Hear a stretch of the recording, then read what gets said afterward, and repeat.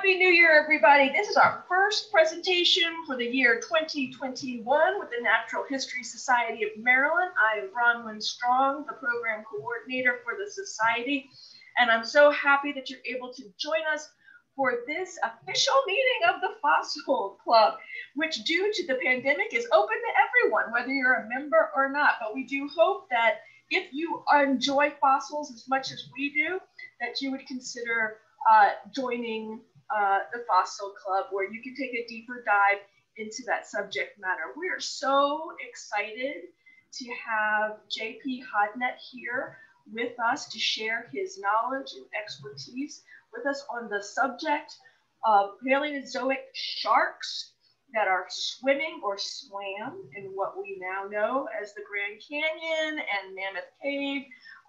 You wouldn't think about going to look for them there, but there they are. He is the head paleontologist for the Maryland Dinosaur Park. And if you haven't known that we have a dinosaur park, we do. Dinosaurs roamed Maryland. We actually have a state dinosaur that I believe was discovered in what is now the park, but please correct me on that if I am wrong. JP also works for the National Park Service in the paleontology program and has been traveling all over the world looking for our friends from the past. And I don't know a better night to take a trip in a time machine and get away from today and go back in time far, far, far away, and to another time, another place where we can see and learn about that. So I'm going to stop talking now, but you please, if you have a question, anything, put it in the chat box. We'll make sure that we cover that. And JP, I'm going to turn it over to you. Thank you so much for coming and sharing with us. We can't wait to learn from you. Thank you for that introduction, Bronwyn. Thank you. And thank you everyone for having me tonight. I am the paleontologist for Dinosaur Park. My day job is typically dealing with Cretaceous fossils from the Laurel area. But my side passion is the evolution and ecology of essentially Paleozoic and Mesozoic chondrichthyans, or simply sharks. So I'm going to go ahead and share my screen with you all. Get the presentation going. I'm going to go off the camera, but you can hear me all. Get a thumbs up if you can hear me. All right, got nods, excellent. So I'm going to be basically sharing you what I kind of do as my side job, or what I moonlight on the weekends when I'm not dealing with dinosaurs and crocodilians and things like that. It's my work I do with the National Park Service. I've kind of worked as a contract paleontologist, and I'm involved with two major projects with the National Park Service and their paleontology program, which is actually based right here in Washington, D.C. So the topic of today is From Caves to Canyons, Searching for Ancient Sharks in Our National Parks by me. But to get going, I kind of want to actually thank a couple of people who are kind of like major components to these projects. So this little collage right here is actually some of the major players in the projects that I'm working on right now. The patriotic gentleman on the left is actually my other boss. His name is Vince Santucci. Vincent is essentially the senior paleontologist and program coordinator for the paleontology program for the National Park Service. In the middle section there is my crew from my work I did in the Grand Canyon in 2019. The top photo is Tom Olson, who actually did a lot of work with me when I was an undergrad in the Flagstaff area, and he's one of these prolific fossil finders for the state of Arizona. The woman next to him is Diana Boudreau, who now works at the Petrified Forest National Park. And she was also a major help when we were working in the south rim of the Grand Canyon. And the gentleman on the right, some of you may know, that is Max Bovis. Max is a local fossil collector. He's also one of my staff members at Dinosaur Park, and he joined me in 2019 to help me look for sharks in the Grand Canyon. And then below, again, is me and Max, but it's Ann Miller. Ann Miller helped us on the North Rim, and we made some major discoveries on that side of the Grand Canyon. And then on the right-hand side are the Ricks. It's Rick Toomey and Rick Olson. Rick Toomey is the gentleman staring into the light at Mammoth Cave. He's one of the scientists for the Mammoth Cave Park System. And Rick Olson is a gentleman showing his knife, not in a threatening manner, but making sure you see what tool he's using. He's actually about to extract a shark tooth from the cave ceiling. And both gentlemen have been a huge help for the project I've been working on at Mammoth Cave looking for prehistoric sharks. And they actually helped gather a bunch of team members that I imagine would be another several slides of the volunteers we had from their team. And then lastly, I do need to thank my former advising professor and current writing partner at Northern Arizona University, Professor Emeritus David Elliott. He is actually the guy who got me into fossil fish. It's all his fault. I will blame him profusely for that. And what wound up happening, taking a step back, in my early years as an undergrad at Northern Arizona University, I did not have really that much of interest in studying fish. What it wound up happening, however, I was taking a class with Dave Elliott, and it was a paleontology class on invertebrates. And he said, "Oh yeah, by the way, the bedrock of Northern Arizona University campus is made up of a Permian limestone called the Kaibab Formation, and there are fossils there." So like, oh, that's kind of cool. Well, on my way to one part of the campus to another, I did stumble across some of that bedrock, and in one section of rock right next to the sidewalk was a shark tooth gleaming up at me, and it kind of literally snowballed after that into what is now kind of my passion career here. The photos I'm showing here are actually back from 2009 when I was a senior at NAU. And the pictures to the left are some of the fieldwork I did on site on campus. What is interesting about the Kaibab in Flagstaff, Arizona, is kind of a trash rock. A lot of people will dig it up. They will either decorate their yards with it. They throw it into landfills, and they don't really think about too much about it. However, these rocks are loaded not only with invertebrate fossils, but vertebrate fossils, particularly fossil fish. And the images on the right are actually some examples. The top image on the right is a partial tooth plate from a bony fish. And then the other fossil on the bottom there is a shark tooth embedded in essentially matrix. And then the center photograph is actually an important site. This is the type locality to several sharks that I've described back right after 2009. There were dozens of new species. And what it is a ledge that is just a slight road cut in a neighborhood just right outside of Flagstaff, Arizona. And there's actually a very sandy lens right underneath it. And all we had to do for this project was to go in there with a 5-gallon bucket and just fill it up with these loose sands. And then we screen wash them. And then we get, hundreds and hundreds of fish fossils. So that kind of started my career. However, I took a turn from just looking at fish bits and isolated teeth to I actually found a complete shark. So this was nicknamed in New Mexico the Godzilla shark. This comes from a late Pennsylvanian site, which is approximately 300 million years. It represents an old lagoon when the parts of New Mexico actually were hot and tropic. And this is a new species of what's called a coelacanth shark, which I'll go into a little bit more detail. And it will be out later this year. So I'm super excited about it. But it's from finds like this that actually helps kind of advance my knowledge on prehistoric Paleozoic sharks. So I was thrilled when I found this in 2013. I literally found the tip of the nose, and it's a shark of approximately 7 feet long with huge dorsal fin spines on its back. So I will be happy to share the publication once it's out to every one of the people here. But for those who do not know, what are sharks? They are fish. So these are vertebrate organisms that breathe with gills. They live in the water. They need water to basically exchange gases to live. But they are known as the cartilaginous fish. And they essentially is that the skeleton of their bodies is primarily composed of cartilage. Now, this is not the same cartilage as your nose or your ear. There's actually a higher calcium content to their cartilage for their skeletons, and it actually strengthens that cartilage, and it actually gives it a slightly more better rate to preserve in the fossil record. But overall, cartilage is something that's extremely rare to find in basically any given locality where you find shark fossils.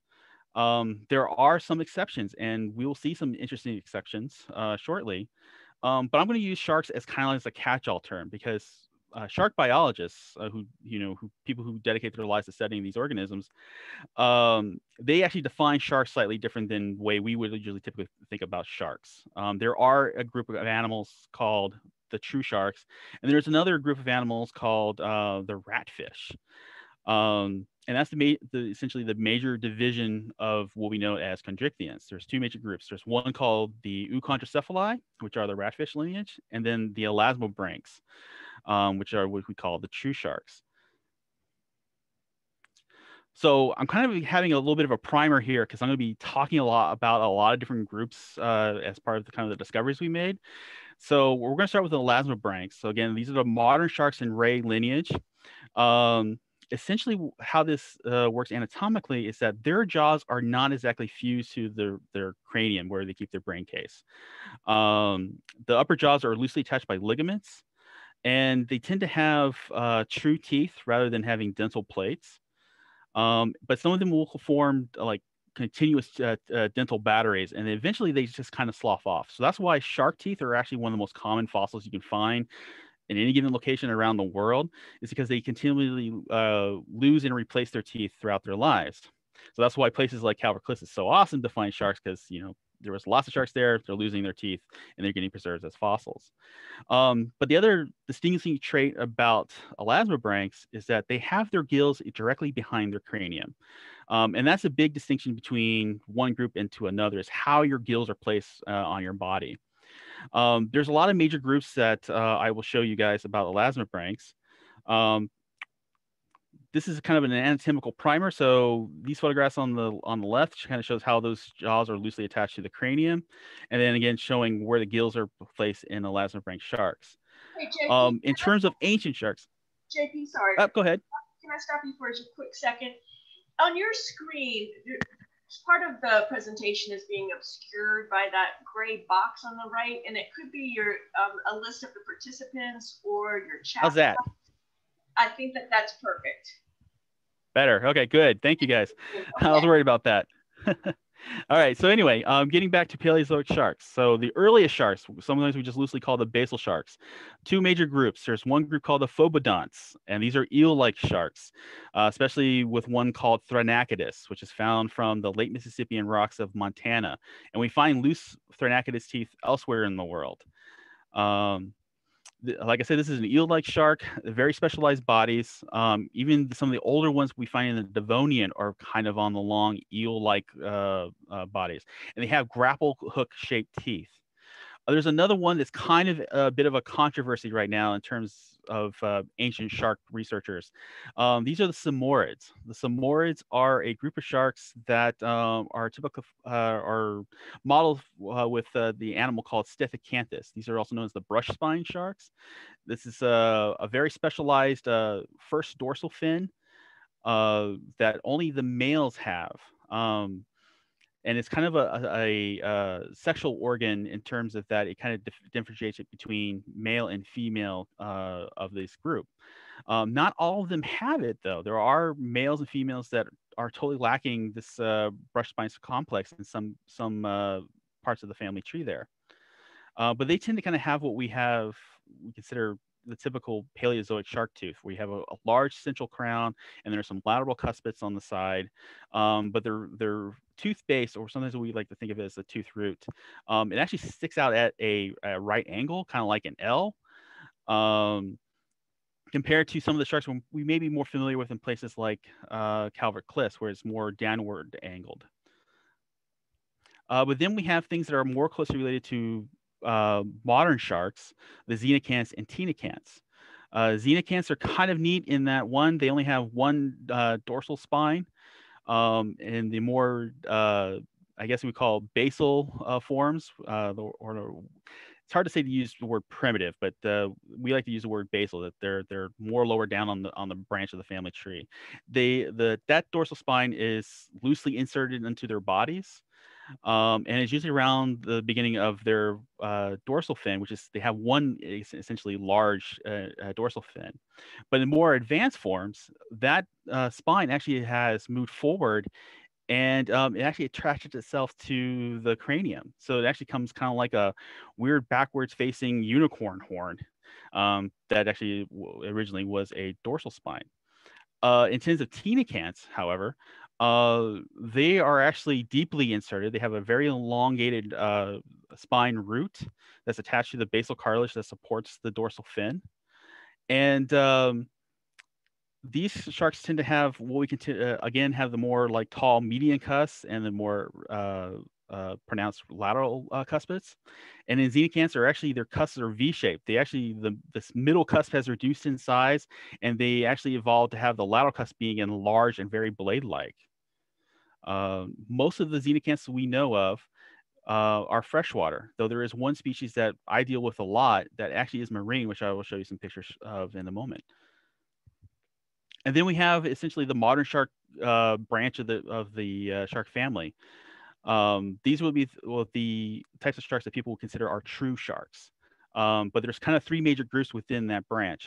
So you have the protoacrodonts, were very primitive. They evolved during the Devonian about 350 million years or so. They have essentially more like crushing than slicing teeth, though we do have a form from the Grand Canyon from the Late Mississippian that actually evolved blade-like slicing teeth. You have hybridonts, which actually is a shark you find here in Maryland. The picture I have in the middle, those are all fossils from Dinosaur Park. A few of those are actually in the Smithsonian collection, and then others are actually now in our museum collection for the park.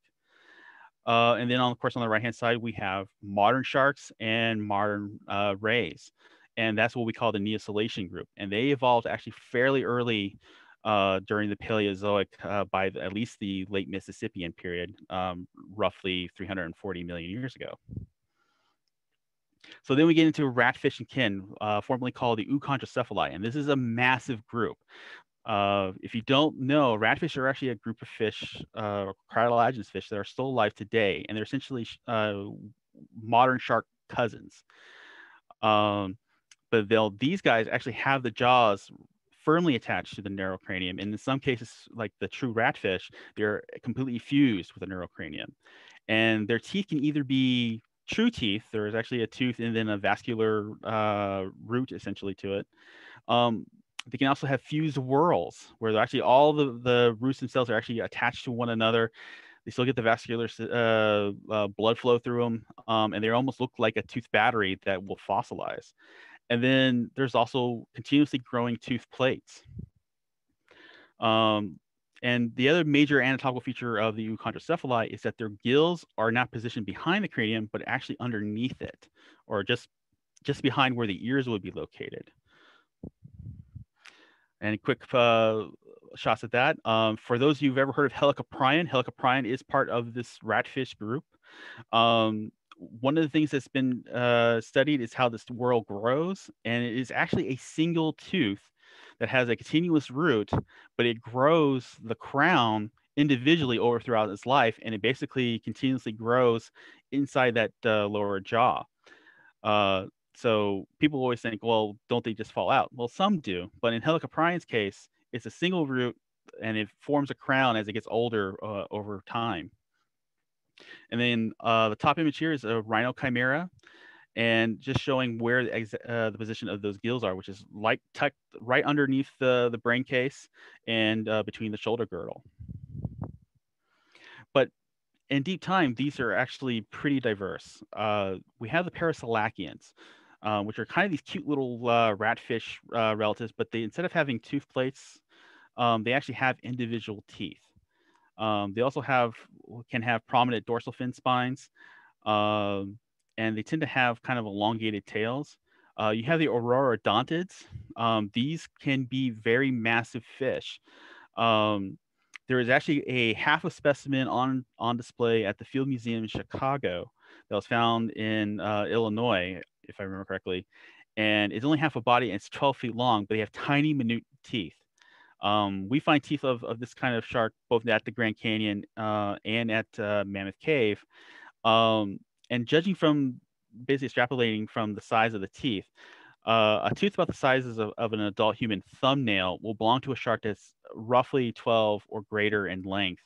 But I have seen teeth that are on the verge of 10 centimeters. So that's a very large tooth. And kind of on a hypothetical speculation that these may represent sharks that can reach up to whale shark size going back to the Paleozoic. So at least the Pennsylvanian about 300 million years ago to even up into the Permian. And then, of course, you have the world tooth sharks, which are famous with helicoprion. But there's all other different kinds of forms, and they have very kind of elongated, almost dolphin-like bodies. And these may have been specialists in feeding on small fish and on cephalopods, things like squids and ammonite. We have the petalodonts, which are a close group related to the true ratfish, except for having tooth plates, they actually have individual teeth that are petal-like, hence the name petalodonts or petal tooths. And they can be highly variable, and we find them throughout much of the Upper Paleozoic. They first appeared in the fossil record roughly, I want to say about 350 million years or so. And they tend to start off as small little animals, and some of them can actually reach large sizes, which we will see from the Grand Canyon. But they tend to have some trends with their bodies. They have enlarged pectoral fins and low dorsal fins, and some of these even formed almost skate-like ecologies going back to the Late Mississippian. And then, of course, we have the true ratfish. Paleozoic ratfish can look really ugly. The two pictures on the right were done by paleo artist Ray Troll.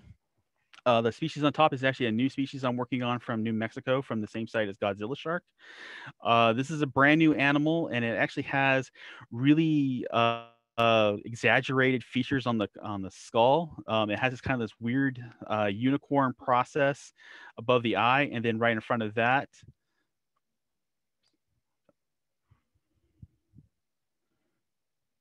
Oops, I think I stopped and came back out.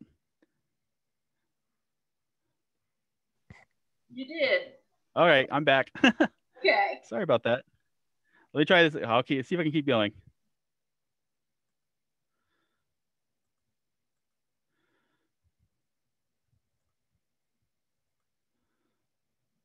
Whoop, back here.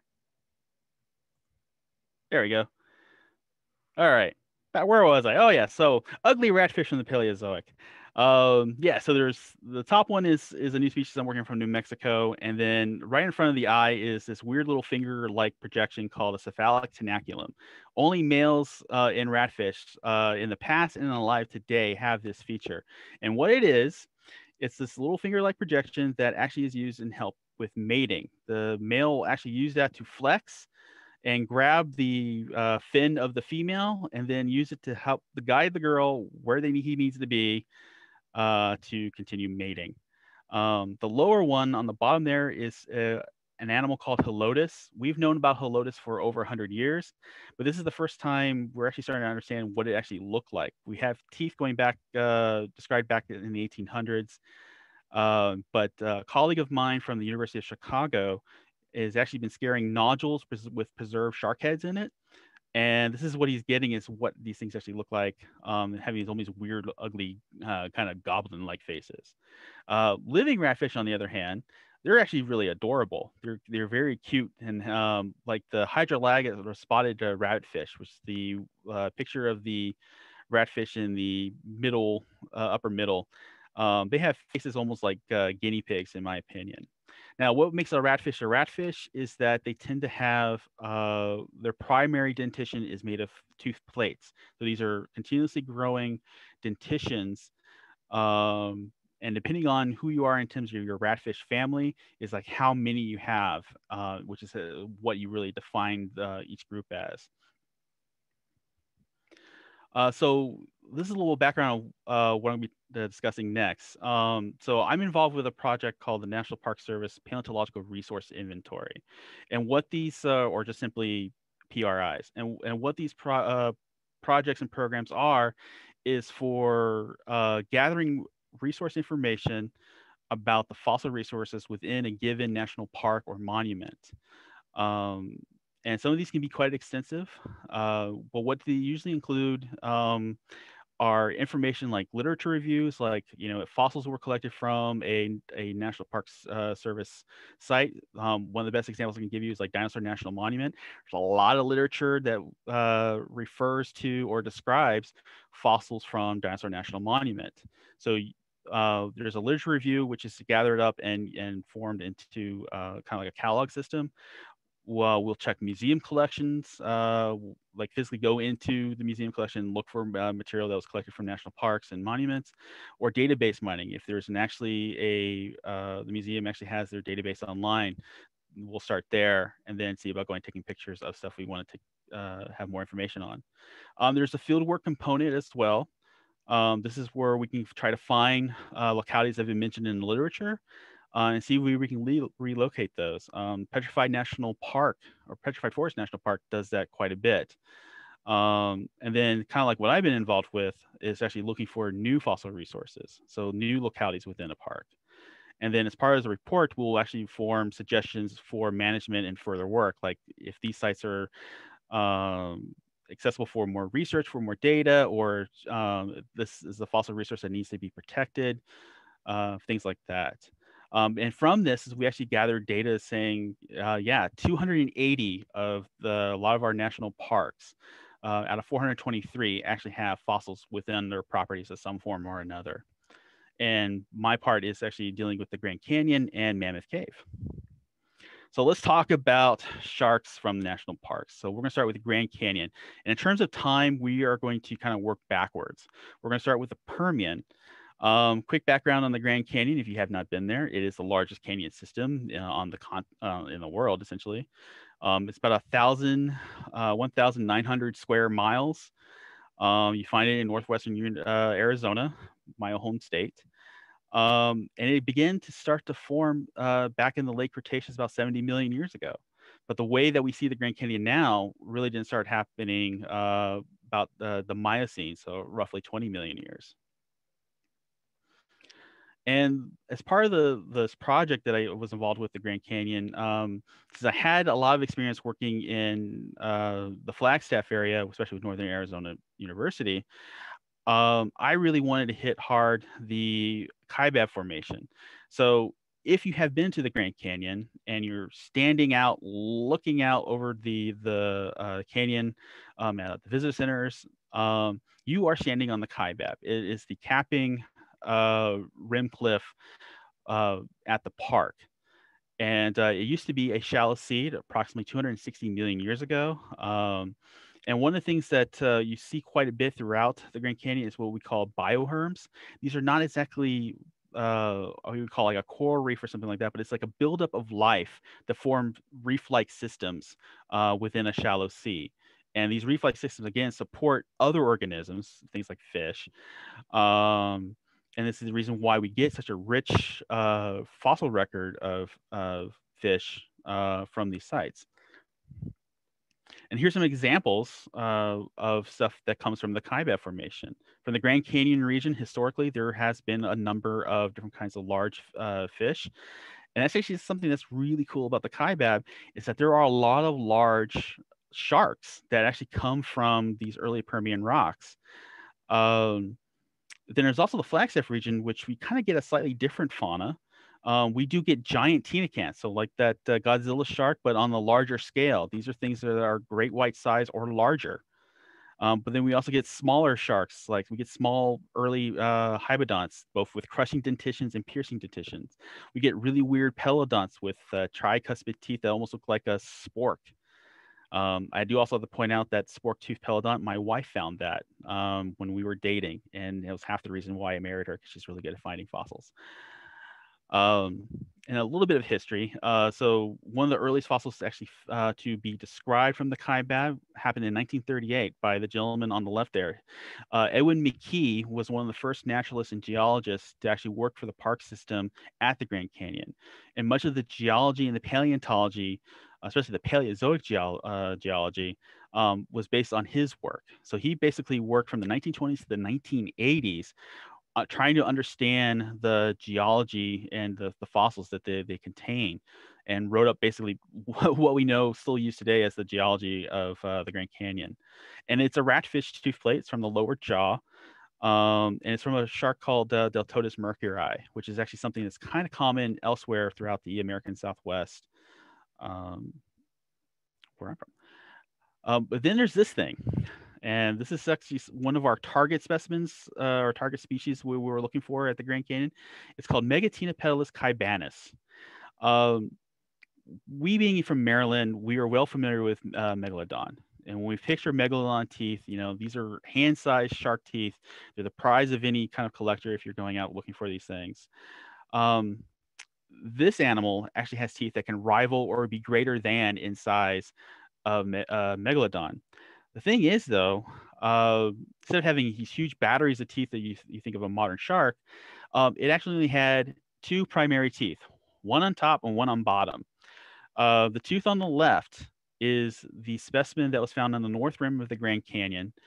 And we tried to actually go back and look for that locality back in 2019. And unfortunately, we found some interesting information. It came from a place called Point Sublime. And Point Sublime is a long, windy jeep trail to get to this area, which you can still visit today. But we found out the rocks are wrong. So we've pretty much figured that this tooth did not come exactly from Point Sublime, even though classically it's been listed from there. But I want you to take a look at the tooth on the right. Actually, it's the same species, but it's from a tooth found in southern Arizona, not far from where I grew up. And again, this is a shark that had monstrous teeth, but for its body size, it's actually a lot less than the size of a megalodon. Megalodon is figured to be approximately 50 feet long. This thing is probably not much more than 8 or 9 feet in length. But it had these massive razor sharp teeth. So getting into our PRI for the Grand Canyon, we tried to go find the site where Megatenopeltis was first found, didn't find it. But on the way there, we found some sites that actually were very promising. And I have a hypothesis is that actually these localities that we've discovered may actually be the source sites for Megatenopeltis. We got to this place that we have dubbed Shark Ridge. And Shark Ridge, we spent maybe about 10 minutes, and then we found this kind of sandy limestone layer, and it was just full of fish material. The picture in the middle is a partial shark's fin spine that's actually going into the matrix. And we just picked it up like that. The other end of the spine is actually sticking out on the other end. So I still have some work to do on prepping this thing out. And it's probably a early modern shark relative dorsal fin spine. The other chunk of rock, again, we just picked it up just like that. It's full of bony fish teeth and scales and a few other sharky bits. And those kind of things are great if you have the right kind of acids you break down. You can get thousands of small individual fish parts that you can use to identify what you have as part of your fauna. We continue to search around the corner, and this is where we started to say, yep, this is the place we call Shark Ridge. The whole essentially cliffside was just chock full of tiny little fish bits. But then we found some other slabs of limestone that actually had larger fossils. So the tooth in the right-hand corner is actually a new record. It's a ratfish called Crassiodonta suckenbergi. And Crassiodonta, up until this point, was only found from 2 other localities anywhere in the world. One site was in Wyoming. The other site was in Russia. So this specimen here was another expansion of this species, and it's also the first record of this shark for the kaibab. And again, we're finding these surfaces are just loaded with tiny little teeth and things like that. There's a little hybridont shark tooth on the bottom there. But then, kind of metaphorically, maybe a little bit literally, across the road, was this site, which we dubbed Bone City. Now, these sites are both on the North Rim, and the North Rim is ponderosa pine forest on that section. It's a very beautiful place to visit. I highly recommend checking out if you ever get out west. Um, it was a slightly different lithology. The picture on the left shows Bone City, the exposure of Bone City. And I wanted to kind of point out the big reddish smear kind of in the middle of it. It's a sandstone lens, essentially, or a marine sandstone lens. And that had rocks that were full of bone. But on either side of that was also limestone rock, that had a bit of an oolitic mineral to it. So oolites are essentially minerals that have been rewashed and reworked with wave action. They form basically little egg-shaped rocks that actually make up the rock. But these were also full with bone. So the name Bone City fit really well with this site. So we took a bunch of that stuff back, and in the process of actually doing some major lab work on it, which I'll show you in a second. But we also went to, well, sorry, this other site. We found this large shark tooth. This is from a pelodont. Originally, I was so ecstatic because I thought this was another specimen of Megatenopellis. This would have been the second specimen of Megatenopellis from the North Rim. But the thing is, the morphology of this tooth is way different than any of the other Megatenopellis specimens I've seen anywhere. It's not symmetrical. It's actually kind of like a lateral tooth, but it's still pretty big. So this may be actually a new species of pelodont for the Grand Canyon. And this actually, I want to point out that Max Bovis found this specimen. We went to the South Rim, and there's actually an aptly named site called Fossil Mountain, which is on the left there. And this wasn't quite as exciting as the Shark Ridge or the Bone City site, but we did find tiny little microfossils of vertebrates throughout the section there. Most of it's isolated little fish teeth. Was also kind of weird here is that some of the vertebrate fossils eroded out, actually leaving natural casts. And so this was actually a mold. This is a natural mold of a tenacant shark on the left there, the right. And we collected a few things, and I was able to extract a few material from using acid prep. But this site wasn't quite as rich, but this is the type section for the lower part of the Kaibab, aptly named the Fossil Mountain member. And so we gathered that. And then we found this other weird little site where we're trying to check a little drainage area not far. And there was this random rock right next to where we parked. And on the underside of this rock, when you kind of looked under the little corner there actually was this large pelodont tooth eroding out from as almost a perfect cross section. And this is most definitely a Megatenopellis tooth. So now we have a record of Megatenopellis on the South Rim, which is new to everybody. But we took a bunch of stuff back. So this is kind of like my backyard lab, essentially. Put things, essentially bathe rock in 5-gallon buckets of vinegar and slowly let them dissolve. And it takes months to chemically break down some of this material. And it takes hundreds of man hours just to pick through all of it. But I screen washed everything and got, thousands of little bits of pieces of things. So the picture on the right there, it's full of teeth of bony fish. There's some fragments of sharks. There's actually a little micro clam in the picture there, kind of on the left-hand side. And from that work, especially from the Bone City area, we got lots of really cool stuff. So we get, I got hundreds of bony fish scales. I've got lots and lots of tiny little bony fish vertebrae, which in this time frame, most of the bony fish that we know of do not have ossified vertebrae that bony fish have in, like, say, by the Mesozoic and the Cenozoic. So this is actually an important piece of information here. I got chunks of tenacant teeth, and I literally say chunks because that oolitic substance that's been wave action process, they break apart and actually wear down into almost like bone pebbles. But from that sandstone layer, I was actually getting highly detailed fish parts. So I got a neoscellation, a tiny little shark tooth that's basically a millimeter there. I got more pelodonts. I've got marine xenocants teeth. I got more hybodonts. And then these weird little items on the right there, they're actually dermal denticles or typically scales of euchondrocephalans. So I have one type called Holmesia, which is kind of a technical name for a group of scale types.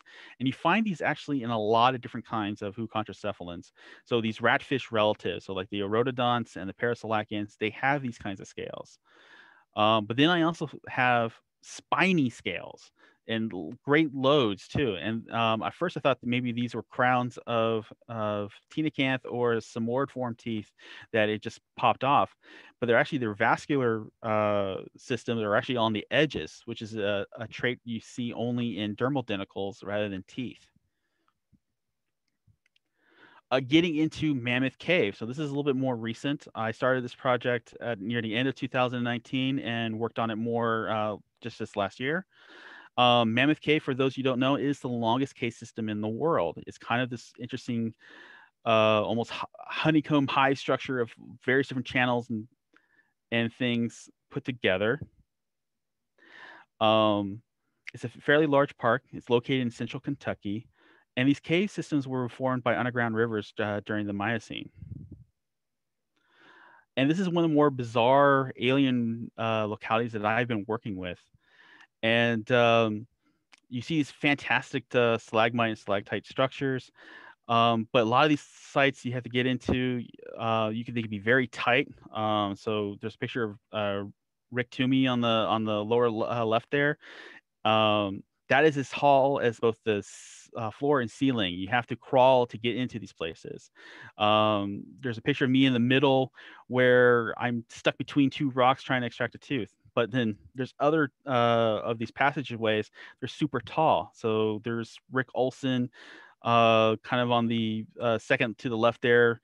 He's standing on a 8-foot ladder looking up at some interesting shark fossils from that site. And of course, you also have these amazing, I guess called like drops and tunnels. So I'm looking down essentially one a tube that formed from water eroding things away. And it's like, stories, like multiple stories tall. And of course, we have these amazing little cave critters like these little cave salamanders. But it's still actively eroding too. So these, like I said, these passages are formed by underground rivers, and these underground rivers still exist. So we actually get into kayaks and to get to some of these localities. So this is me and my crew back in 2020 in October. And we kind of lucked out that it was actually slightly seasonally, the water levels were actually much lower than usual. And we've actually found out that there are shark teeth in the floor of the cave, not only just the walls and the ceiling. So we had a blast, kayaking underground and then picking up or chiseling out at these sites shark fossils. So the right-hand corner there is a shark tooth on the right, and then there's also a shark spine of a tenocanth on the left. And it was just totally mixed with shark fossils at this one section. So what is Mammoth Cave? It actually represents the late Mississippian world, approximately 340 to 330 million years ago. And with the stratigraphy within inside the cave system, the primary cave system in Mammoth Cave, there are 3 major geologic formations that are represented. The St. Louis limestone, which is the oldest, the St. Genevieve, which is in the middle, and the Gherkin formations, which is on top. And they're roughly what we call the Visayan age or Visayan stage. So they're kind of in between the 330, 335 million year range. But what I'm going to kind of focus more on for this talk is what we call the St. Genevieve Formation and the Joppa member. This particular horizon is extremely rich in fossils. Within the short amount of time between, again, late 2019 to very recently, we've collected well over 300 specimens thus far. And there is a very rich invertebrate fossils. Now, one thing I want to kind of point out is that when you look at some of these pictures I'm showing you, you're thinking, okay, some of these are on the cave wall. That's not always necessarily the case. Some of these I'm actually looking up at looking at these fossils. So a lot of these are actually in the cave ceiling. And of course, there's loads and loads of shark fossils. And these are just a couple of examples of some of the stuff that we've seen so far. Many of these we've collected, and there's also there are a few that are still actually within the cave, just so because they're so fragile, you have to kind of pick and choose which specimens you want to take out. But this is what Mammoth Cave used to look like 330 million years ago. This specifically with the Joppa member. This was done for us for the National Park Service by Julius Sassoni. He's very well known for doing his digital painting, especially for dinosaurs. And he did all the artwork for the new Smithsonian fossil hall. That if you visit there, a lot of the pictures of depicting ancient organisms was done by Julius, and he did this for us for this project. And this is going to get into some of the sharks we find at Mammoth Cave. So we have a whole variety of samourids, so like Stethecanthus falcatus, which you do not have at the Grand Canyon or in the Kaibab. We do have the marine xenocanth called Branchinella. We do find that at Mammoth Cave, and we also find it at the Grand Canyon. There's two separate species. Then you have the Phobodont thrinacitus. And again, thrinacitus has these grapple hook-like teeth. Here's a closer look of more Branchinella teeth. And again, we have the different varieties of samourids. Ctenocanths. Again, this is actually a group that is one of my favorites. We found quite a few isolated teeth of ctenocanths within Mammoth Cave.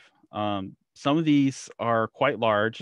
One animal called Cyvodus is one of these that have been found basically throughout the entirety of the Mammoth Cave sections. So you find it in the St. Louis, you find it in the St. Genevieve and the Gherkin. But then you have some other taxa, like this animal called Cladotis, which is only known from the St. Genevieve at this time.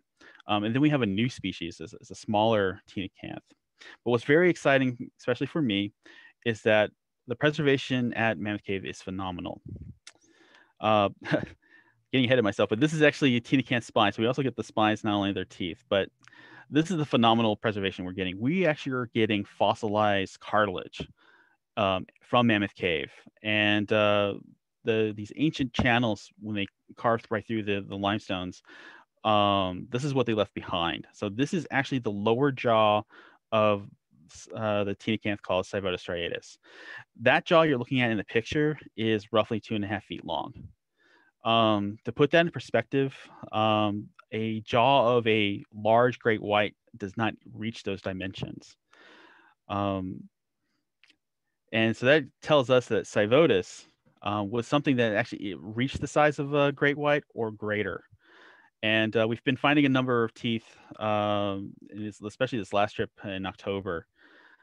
And I do know of the average Cyvodus tooth width, and that's some of the ways we kind of extrapolate the body size of some of these sharks. It's about 2.5 centimeters wide, and usually when you get to that dimension, you're looking at an animal that is about a great white in length. But there is a specimen from Europe that is 6 centimeters wide. So that's actually suggesting that Cyvodus can actually get much larger, far greater than any great white that has ever lived on this planet, even some of the fossil forms. So we're talking about things not quite megalodon, but each inching their ways towards that.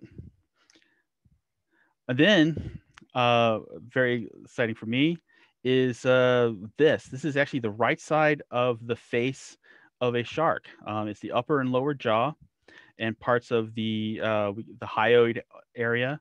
It's got loaded with teeth, and it's from a shark called Glycmanius. Now, Glycmanius is very common at the Grand Canyon. And up until this time, all we knew of Glycmanius was primary teeth. It's really well known from the Pennsylvanian to the Permian. It was had a scant fossil record in the Late Mississippian. But this is actually the first really definitive saying, yes, this genus of shark is from the Late Mississippian. And this is the first cranial material of this animal. So first true skeletal material. So this is going to be a part of the project I'll be working on later this year. So getting into the ratfish relatives, we got Paraselacians and a variety of different types of orodontids. Again, they have really weird crushing teeth for the orodontids. The paraslachians even get more bizarre. There's an animal called Venus stotus that actually has like a hook-like anterior crown and kind of a more of a, I guess they look like cleats to me of a athletic shoe. And in terms of how these teeth actually work, we don't know. We only know them from these weird teeth. But we have yet found a complete animal yet. Getting into the pelodonts, there's a whole variety of pelodonts from Mammoth Cave. One of the most common, actually the most common shark is the animal on the left there called Comatotus. And they have these blade-like bars that make up their dentition.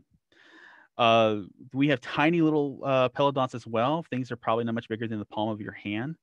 We have a new species of a animal called Petalotus. Now, Petalotus is really well known for people who collect Paleozoic shark teeth, especially from the Pennsylvanian, from an animal called Petalotus ohioensis. But there's a new one at Mammoth Cave. And then we have another thing I mentioned before. There's these skate-like animals, and this specifically is an animal called Genassa.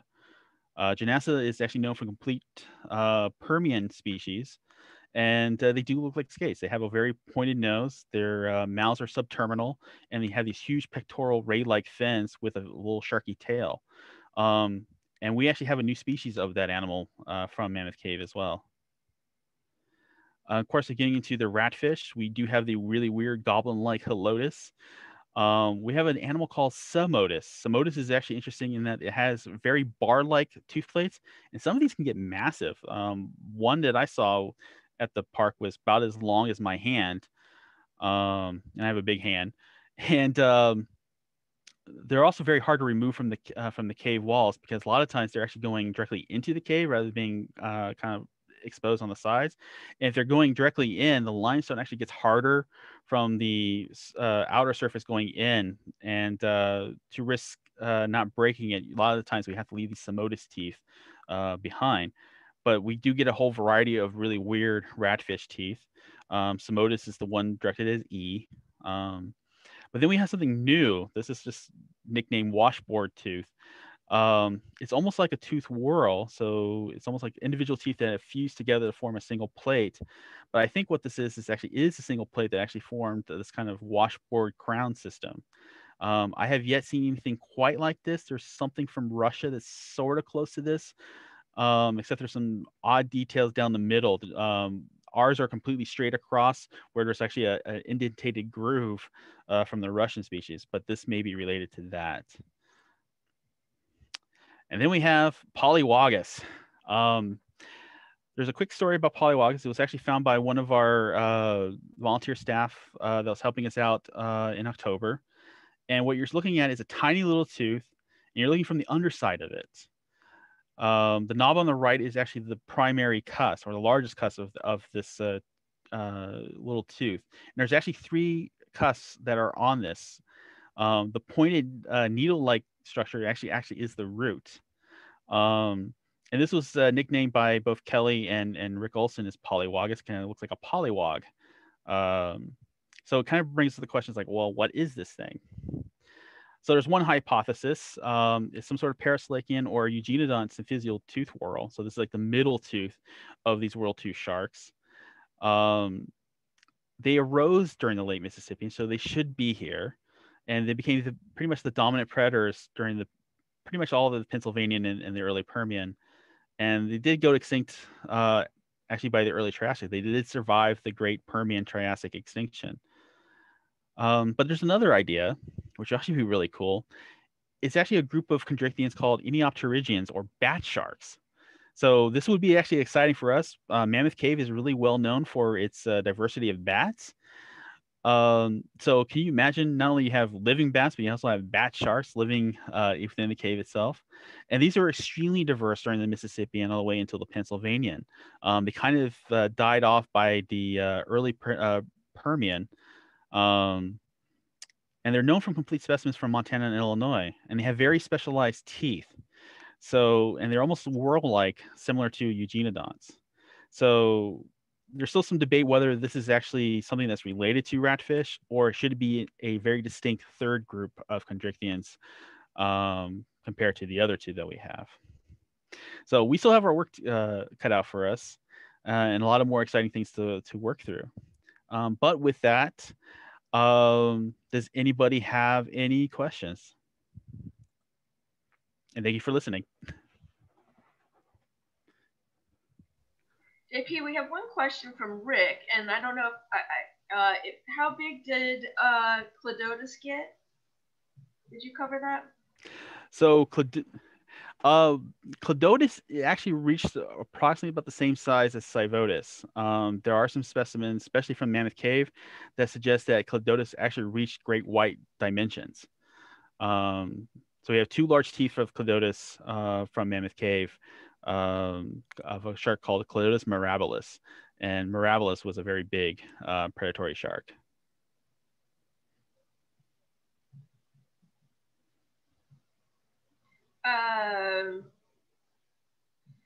Jonathan is interested. Are there any monographs or articles you'd recommend covering shark evolutionary history? There are a couple of interesting papers.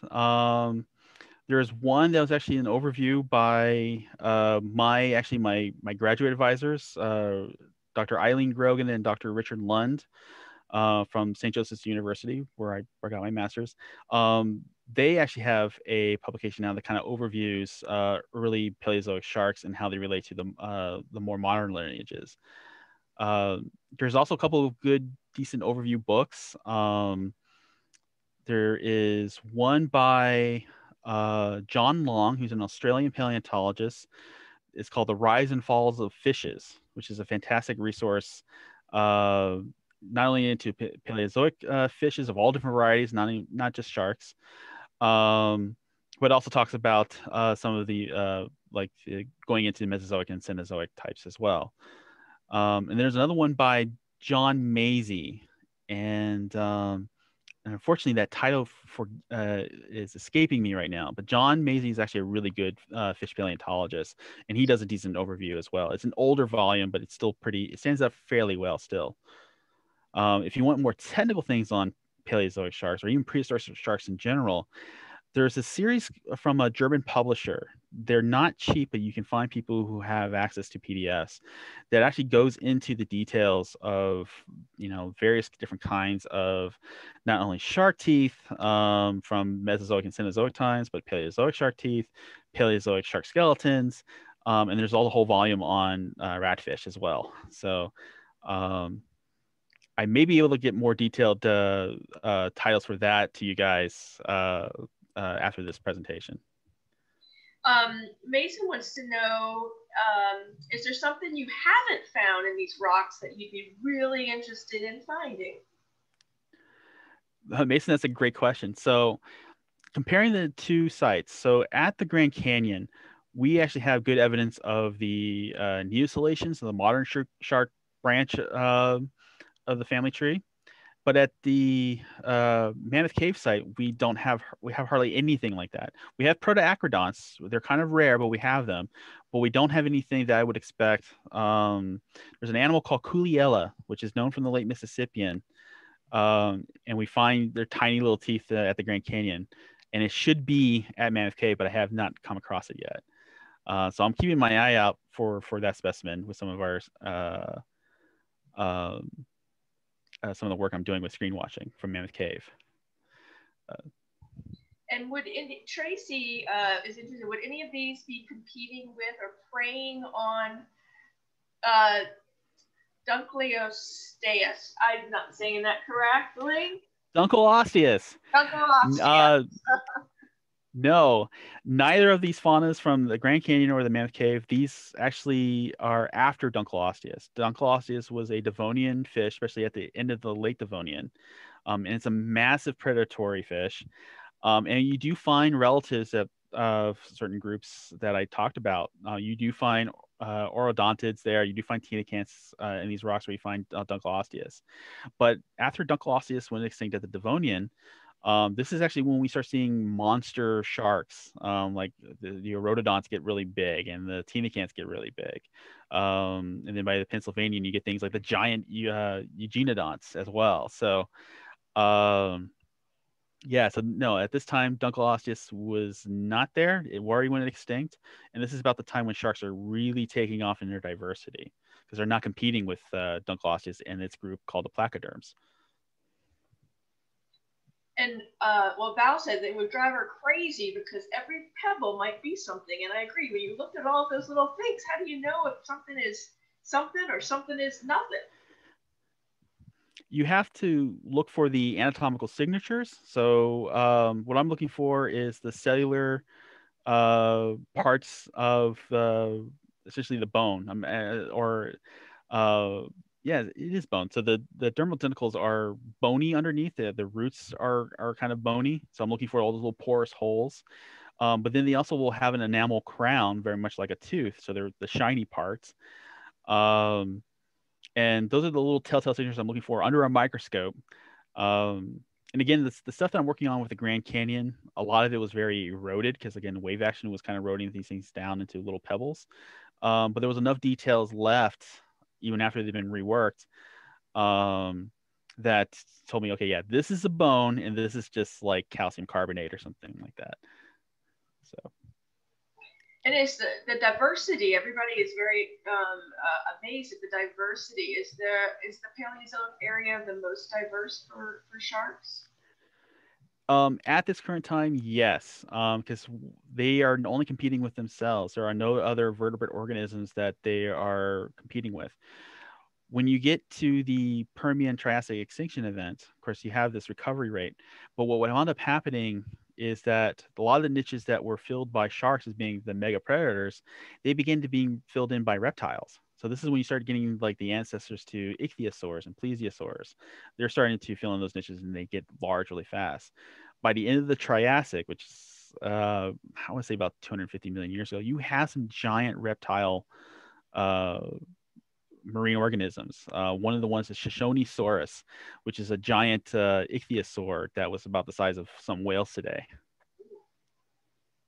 And do you have a favorite shark species and a favorite fossil? I am biased that my Godzilla shark is my top favorite right now. Though Cyvodus is ticking rapidly that right behind it because it's such a giant, monstrous shark. Outside of sharks, I guess I can break it down to a couple categories. Um, I was originally trained as a mammalian paleontologist, so I'm really into fossil cats. So that's my next major group of fossil organisms that I'm interested in. But in terms of like when I'm working at Dinosaur Park, some of my most favorite things to find are some of the dromaeosaur raptorial dinosaur teeth that we find there. Those are really neat, and or I'm still trying to find a ceratopsian tooth. We have ceratopsians at Dinosaur Park, but they're extremely rare. So that's actually my wish fossil right now of my life list of things to find is a Maryland ceratopsian horned dinosaur at some point. So give me my fingers crossed. Next rains, we'll get one exposed. Bring on the hurricanes. Yeah, exactly. Is the are there places that amateurs can hunt for Paleozoic sharks? And I guess along with that, I mean, when you're in the Grand Canyon, are you allowed to pick up fossils and take them home? No. So the one thing so there's different rules for different places, especially also right. I have to warn everyone. It's like even in here in Maryland, there are like be very careful picking up anything at say national parks in Maryland. Because the National Park Service has a complete do not pick, leave it behind kind of thing. Notify somebody if you find something important, that kind of thing. Same thing as the Grand Canyon and Mammoth Cave. There's no fossil collecting whatsoever in Mammoth Cave without a permit. And you have to have a scientific permit for doing that. Because most people, when they go to the Mammoth Cave, they want to see the cave and the bats and things like that. So most for the announcement to we have, oh yeah, we found sharks inside Mammoth Cave, blew everybody's mind locally there. The Grand Canyon, same kind of thing. There's fossils everywhere, especially when we're walking along the rim. And there is no collecting of fossils there. If somebody is caught collecting fossils, there's heavy fines and jail time involved. However, there are places outside of the Grand Canyon that, yeah, you can find fossils. Like a lot of stuff that I was collecting from Flagstaff were from road cuts, which I had permits for. And there's certain rules in Arizona that allow to collect invertebrate fossils and some vertebrate stuff, though most rather you did not collect vertebrate fossils in Arizona. So, but invertebrates, collect as many as you want. But in terms of Maryland for Paleozoic sharks, there's actually a locality I want to find, and maybe you guys can help me out. I have come across a Paleozoic tooth that comes from the Deep Creek area along the Maryland Panhandle, and all records indicate that it actually comes from Paleozoic rocks from that region. So if I can do some more homework, I would actually kind of like to kind of resurrect as a project, seeing if we can find more Paleozoic sharks of Maryland by doing that. So maybe that can be a group project we can always think about doing. Oh, I think that sounds awesome. Any other questions for JP? He really laid a lot of knowledge on us. We covered a lot of ground, I think. Yeah, this is Rick Olson. Can you hear me? Hi, Rick. Hey, how you doing, JP?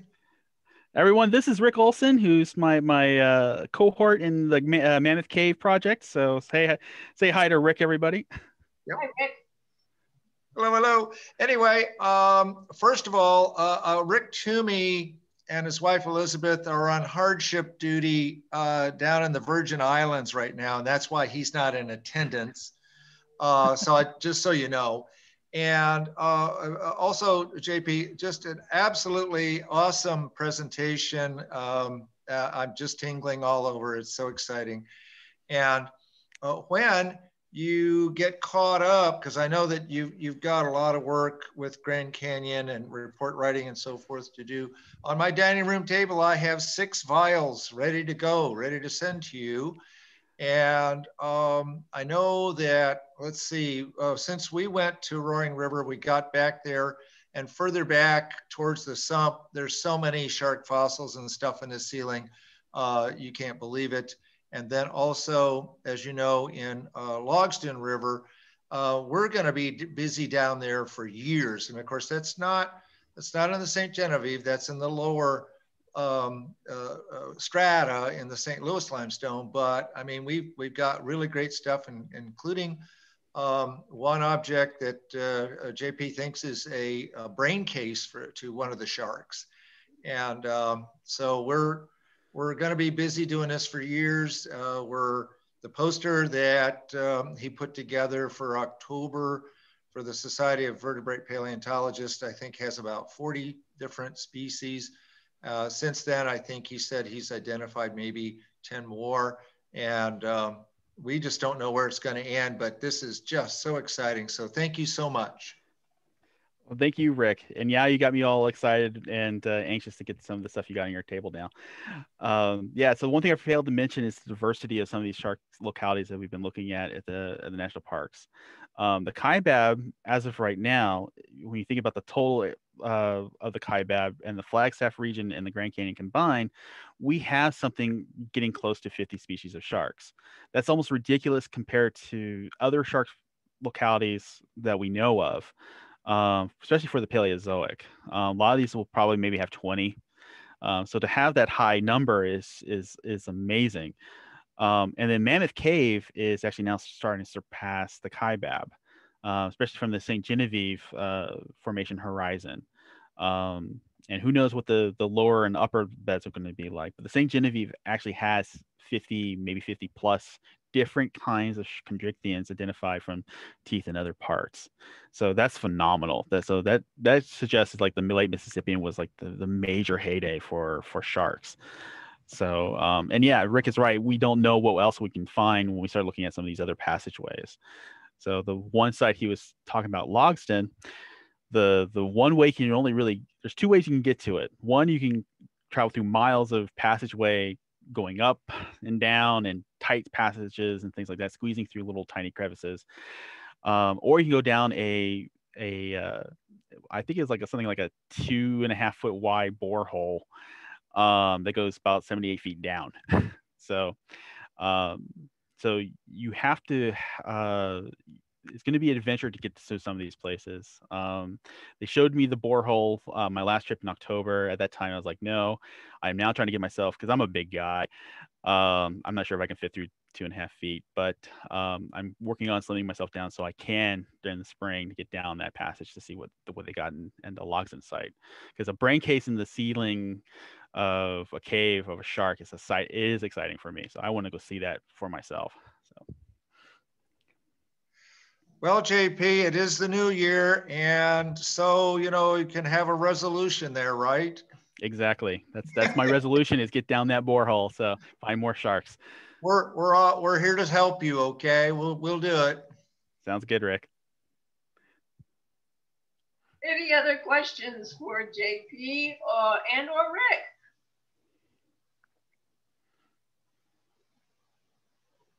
All right, this has been wonderful.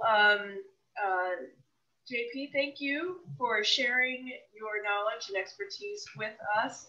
I look around and everybody does look a lot smarter than we started, so you did a great job with that. And I hope that we get an opportunity to come out to Dinosaur Park as a society on a field trip and work with you further on that and digging down into Maryland's fossil history. Thank you all for joining us this evening. Don't forget, tomorrow we have micro minerals. If you're interested in that, go ahead and register. We have a lot of other events coming up. If you want to support us, become a member, buy a raffle ticket, there's that fossilized feather that's in the raffle prize package for February. And next month for the Fossil Club, we're going to be doing something a little bit different and trying it out via Zoom, a show and tell. So you can bring our favorite fossils to the Zoom and share them with everybody else in our collections. Until then, everybody be safe and be well, and we'll see you soon. Thank you so much. Thank you. Bye. Bye, Gavin. Thank you. Thank you, Gavin.